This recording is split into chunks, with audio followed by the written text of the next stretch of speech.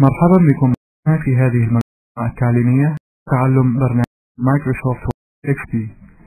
ويعتبر هذا البرنامج من أكثر برامج معالجة البيانات استخداما في العالم. فمنذ قامت شركة مايكروسوفت بإصدار البرنامج وحتى الآن ويزداد عدد مستخدمي البرنامج كل يوم.